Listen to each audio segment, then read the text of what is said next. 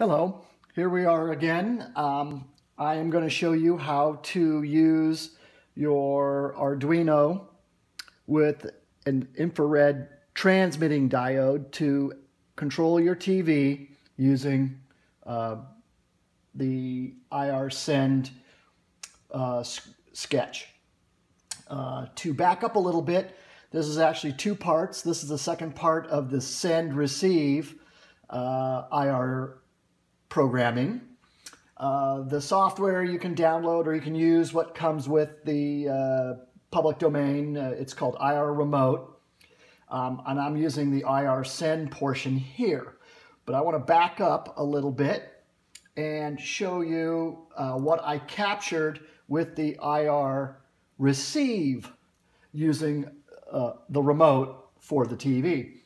The code is available, it's public domain, and basically it will tell what type of transmitter or remote you have, whether it's a Sony or NEC or some other type. It will give you the raw data right here, and it will also give you the actual code for, in this case, I believe that's the first button, that's the power, and these are all the different buttons. So what I found out was with the transmit, all you need is this little portion of all of this information. I captured this information in another video, but fundamentally what I did is, using the Arduino receive LED, IR LED, which is slightly different, I captured this using Bluetooth to a file on the desktop, and I just wrote down and executed one command after another using the remote until I had captured all the buttons and the power and the volume up, volume down, mute, channel, that sort of thing. Some of these I didn't capture. I didn't capture CC or any of these down here, but you could. So the most popular ones I use are right here, and all we really need out of all this code is this little portion right here. So you take each one of those pieces here and here and here, and so on, all the way down, and you write, not from there, from there. In the code, you take that information, and you can, like I said, there's already a send program that comes with the Arduino, I believe. You can modify it and put in a case statement. And what I do is write, I'm using Notepad++ here because it makes the code real simple. Basically, this is the only code.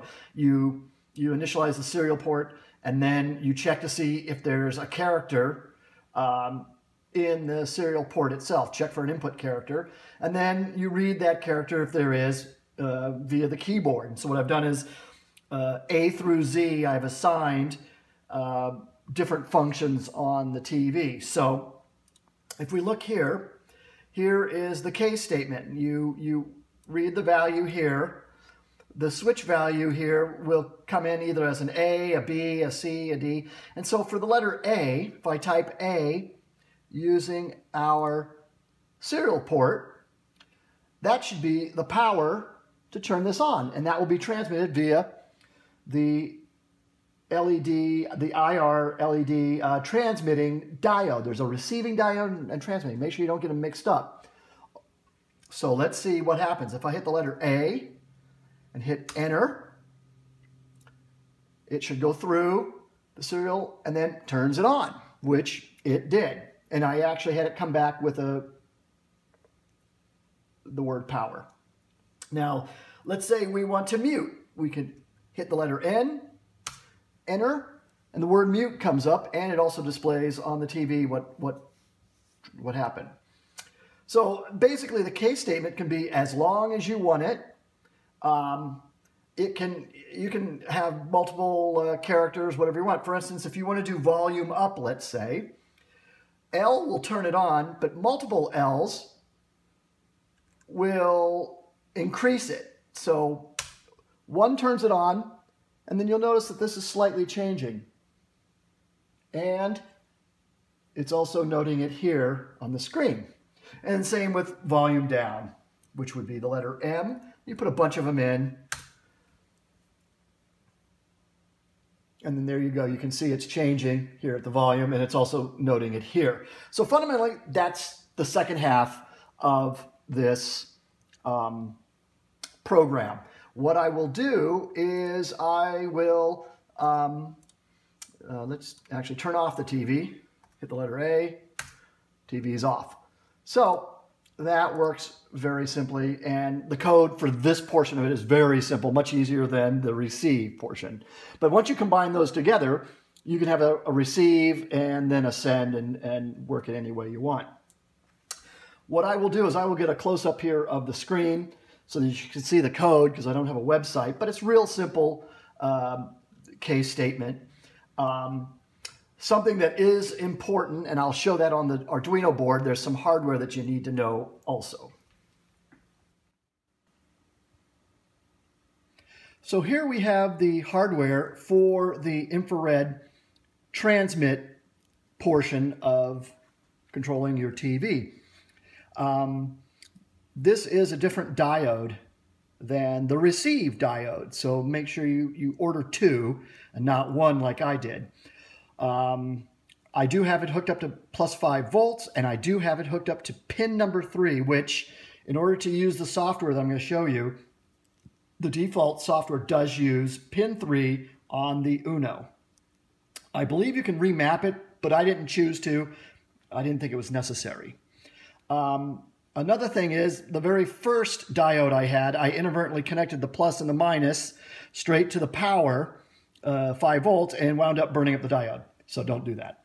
Also, what you're going to need is to hook up a 1K resistor, a 1K ohm resistor for the diode on the plus side. I didn't have a 1K, so I used 300 ohm, which gives me 900 ohms, almost 1K of resistance, and that seemed to work fine. And they're in serial, one after the other after the other. Don't hook it up in parallel. So you can kind of make do. It's not a hardcore science. I've seen on the web that some people only use one 300K. I didn't want to take a chance because I didn't want to buy another one of these little deals. They take a long time to come from China. So, but this all works very simply. The hardware is very inexpensive. The last thing is, when you buy the transmit diode, sometimes it comes in this little package, and it actually has 3 pins here. You can see the little metal pin here in the center. I attempted to hook that up initially also because I didn't know. Well, that doesn't go to anything, so don't hook up the middle one. It's not necessary.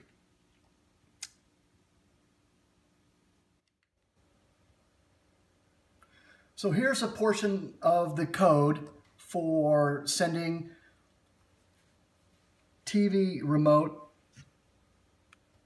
instructions to the Arduino.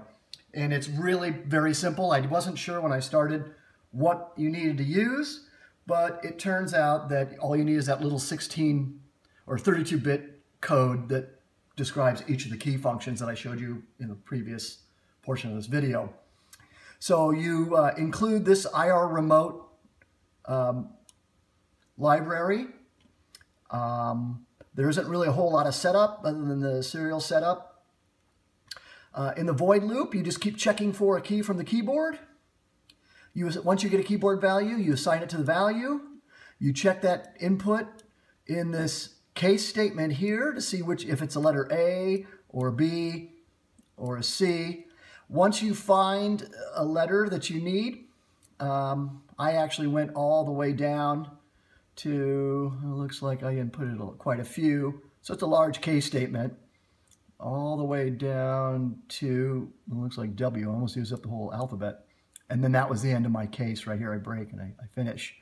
But each of these, the exit, the OK, the return, the arrow right, arrow down, they all are, you send only this amount of information, and you specify it whether it's send NEC or send Sony or send RAW, whatever you want to use. And then in parentheses, give it the code for whatever function is. In this case, this is a NEC arrow left. And arrow left would be this button right there. And then you give it the number of bits, which is 32. That's standard for the NEC.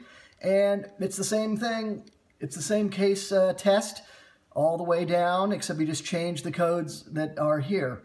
And that basically allows you to control your TV from your computer.